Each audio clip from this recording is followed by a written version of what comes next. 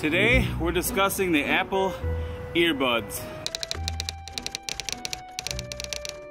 These earbuds have most definitely become my favorite earbuds.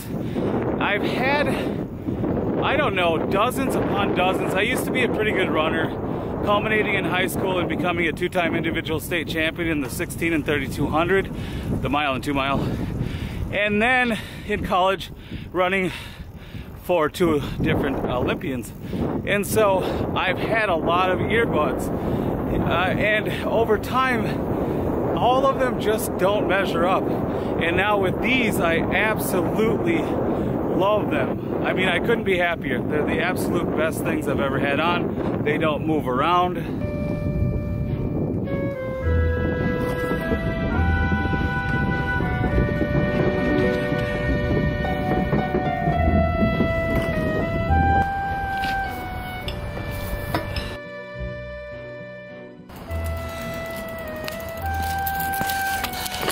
So no matter what I'm doing in my day, I never worry about them coming out. I mean, I can run, I can bike.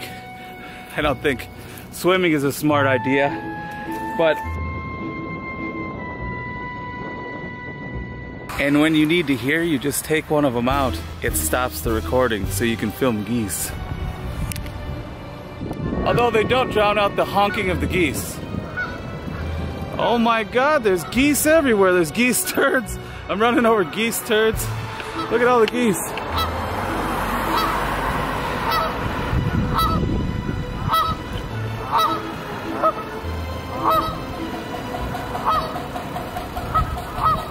Okay, so now I'm biking along on the phone with Mallory, and it's a bit windy. How bad does that sound, Mallory?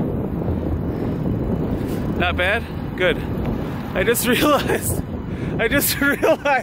I have my camera in my right or my left arm, and my my broken brake is in my right, and I'm going downhill. Hold on. Now we got it. But this one isn't much better.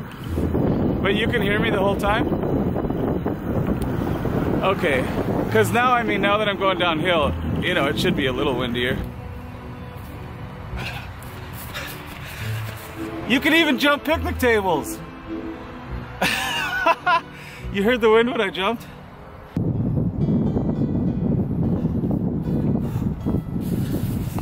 You can even run hills. So I have been going for like 3 hours, and the right AirPod has 45% power remaining and the left has 68 because I didn't have the left in the whole time. The fact is, I've been going nonstop. I haven't let this pause really at all.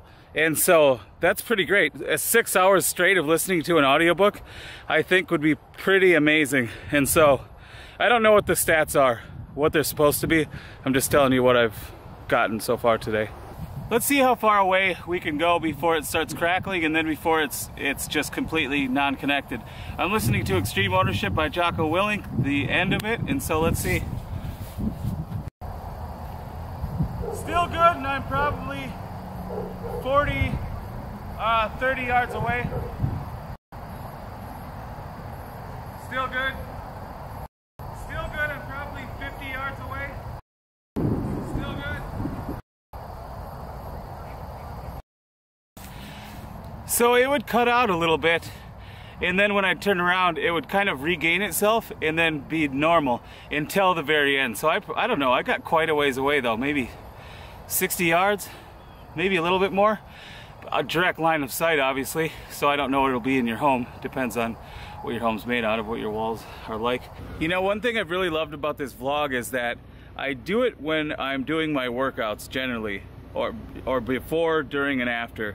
And that way it doesn't really cut into my work. Now it does take a while to edit, but I try to put in things that I know I'm going to use. Like I've been using my book as a basis for each vlog. And so, you know how in Seinfeld when he starts the episode and ends the episode with jokes that came from what he lived?